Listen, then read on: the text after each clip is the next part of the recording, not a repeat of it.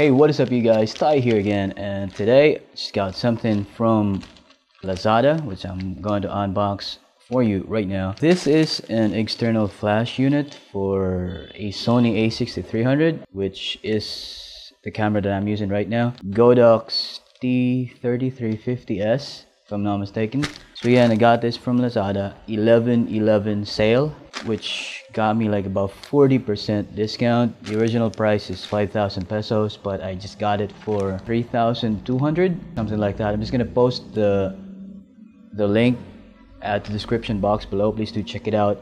And the original price as well looks like that. Package is in, and it came in with all these stuff right here, and I did cut the upper part so it would be easy for me with the video as well.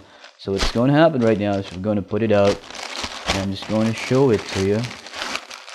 Comes with this package right here, and yeah, looks like that. It wasn't packed pretty well. It was shipped from China. I'm not pretty sure if it's really from China, but it says it's from China. There was one like this which would be shipping from the same country that I'm in, which is Philippines, but it would cost me double the price. So I opted to get this from sort of like a seller from China for a cheaper price, and came in right here.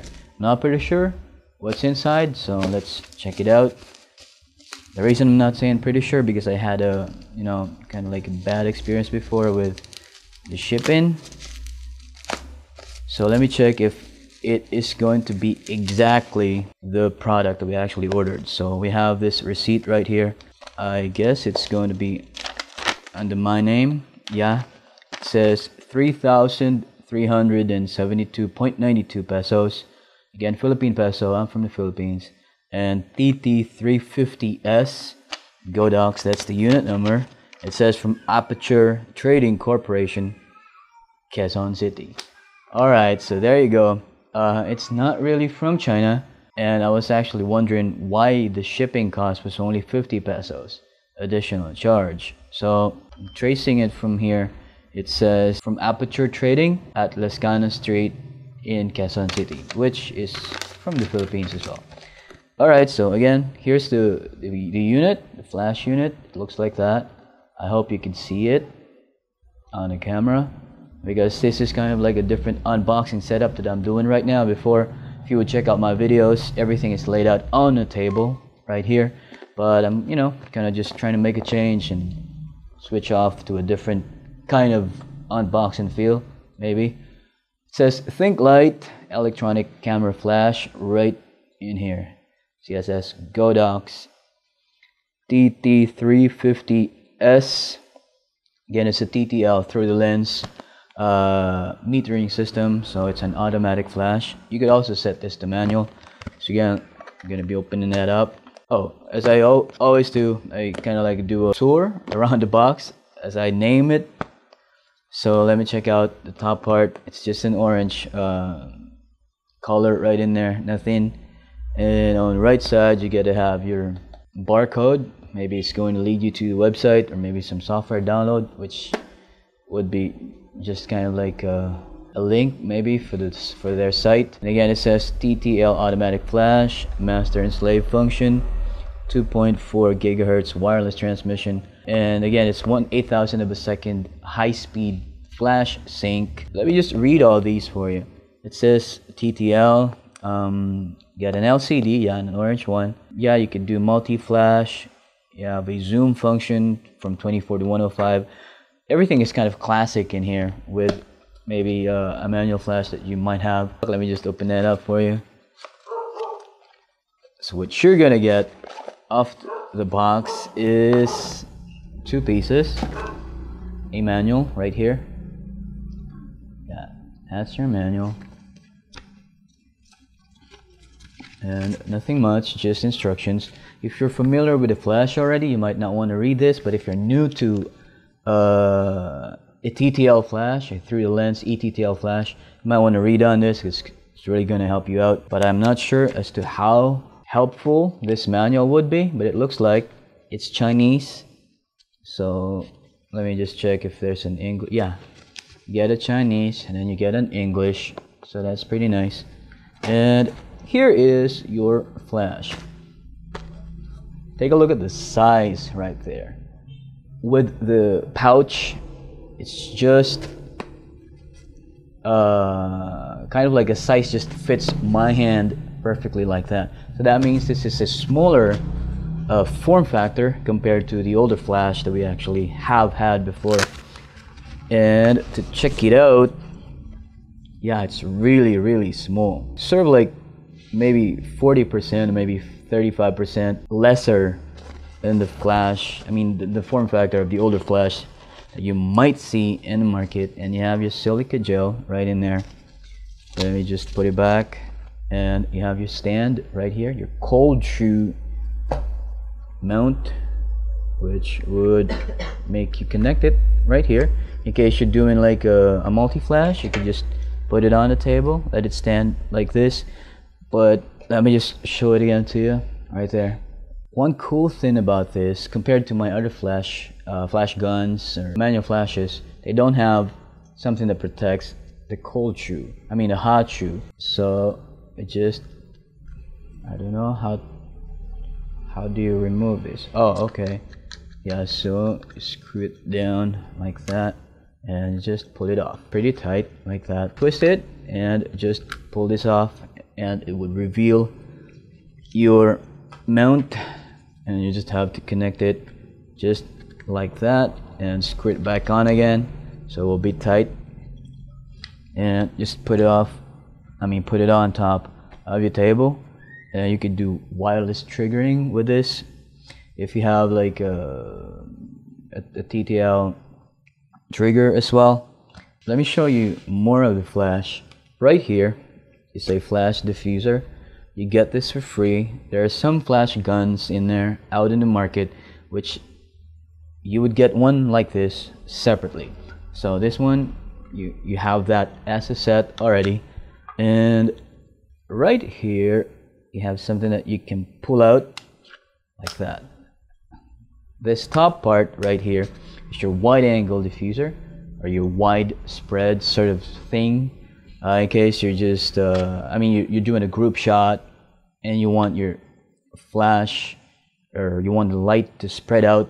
You just pull this off right here and put it on top, and that would help out. And the other one, which would be the white one, that will be your catch light panel right here.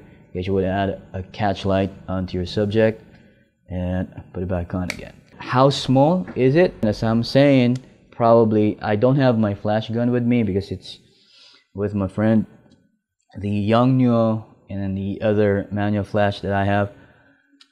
It will probably be around 65% or 70% the form factor of a normal flash. Right here would be your LCD, and you have your controls right in here. You have your mode, zoom, sync, slave, and you have your power button right in here. And you also have your I forgot the exact term, but maybe a test fire button right in here. Something that gives you an angle, bends down like that. Bends down about 45 degrees like that.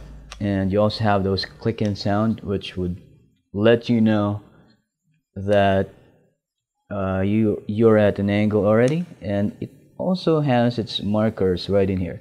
It says 30, 45 degrees probably, 60 degrees, and 75. On the side right here, you just pull it off,